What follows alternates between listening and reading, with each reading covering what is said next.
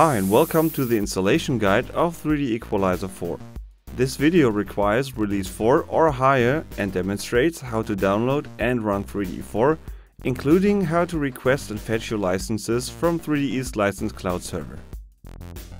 Okay, to start, we need the system files.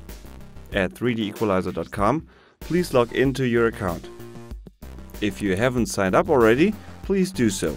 A 3DE ID is required to purchase and download the software, as well as easily managing your licenses and get access to them in 3DE. So far.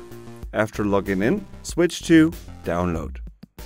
Here we can find all versions of 3DEqualizer4, as well as tutorial data and tools.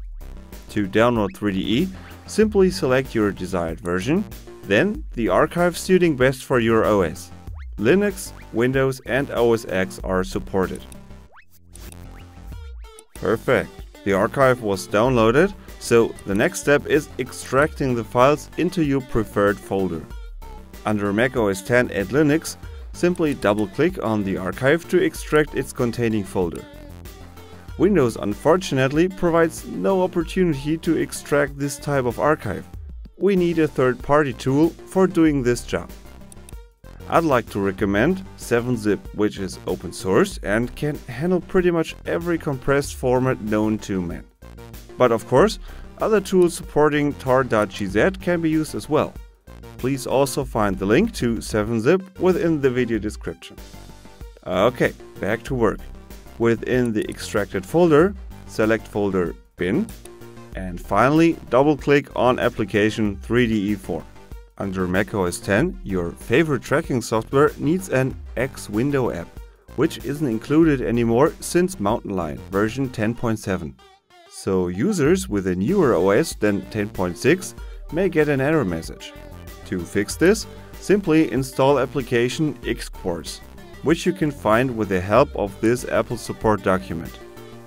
This link can also be found within the video description. Please note that after the installation, a reboot of the machine is required.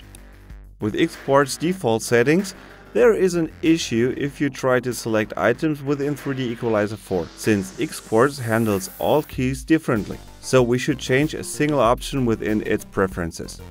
Let's select application Xquartz. Next, select menu Preferences. Within tab Input, we activate checkbox Option keys send Alt-L and Alt-R. Windows 7 users should note at this point that it is highly recommended not to start 3DE4 in Windows 7's Classic mode, since this mode may cause graphics problems. Please use the so-called Arrow desktop. Enough with notes and hints. To open 3DEqualizer4, simply double-click on the executable file 3DE4. Since a license cannot be found, quite typical for a first startup, the license manager appears. Here we can easily set up the access to our licenses. Simply log in with your 3DE ID and password, and after a connection was successfully established, our licenses can be imported by clicking on button Fetch Licenses. But wait, despite the requester's message, we currently don't have any license, so of course nothing appears here. This circumstance can also be checked in our 3DE account in tab Purchases and Licenses. Here we see a detailed list of purchases, including all related data, such as order number and payment status, as well as no license so far.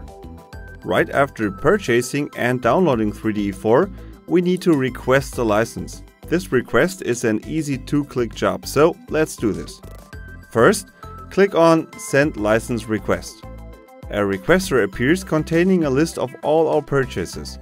Select the item to which the requested license should refer. There's plenty of room available for comments as well. Finally, let's select Send License Request. Perfect, we've done it.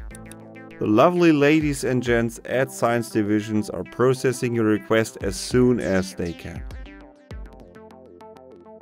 So, after a license was created, we can check the availability again in our 3DE account. Nothing stands in our way anymore to start 3DE4. Still no license. Where are they? 3DE's license manager fetches licenses every 24 hours. So if anything changed meanwhile and your license doesn't show up here automatically, please force its download by selecting button Fetch Licenses. Great, there is our precious. Use license, and here we go. 3DE is up and running. So, we learned how to download and run 3DEqualizer4 on all 3 supported platforms. Finally, we requested and imported a license file to start working with 3DEqualizer4. Alright, that's it. Thank you very much for watching. I hope you enjoyed this guide.